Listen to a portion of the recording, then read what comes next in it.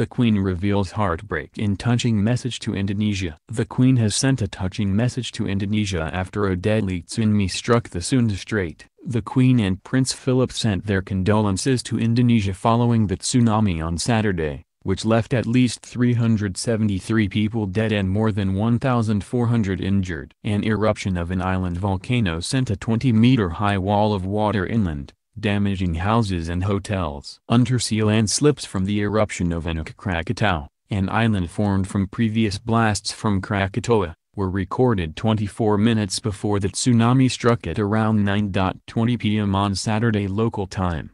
In a message to the President of Indonesia and the Indonesian people, the monarch said, "Prince Philip and I were deeply saddened to learn of the loss of life following the devastating tsunami in Indonesia. We send our sincere condolences to all who have lost loved ones, and those whose homes and livelihoods have been affected. I pay tribute to the courage and dedication of the emergency services and the volunteers that are providing support." The FCO has updated travel advice, saying people in the area should follow the advice of local authorities. It advises that before traveling to the coastal areas of Western Java and the south of Sumatra, people should also check with their travel operator and monitor local media.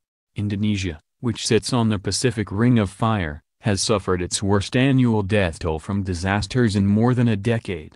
Devastating earthquakes hit parts of the island of Lombok in July and August, and an earthquake and tsunami killed more than 2,000 people on a remote part of Sulawesi Island in September.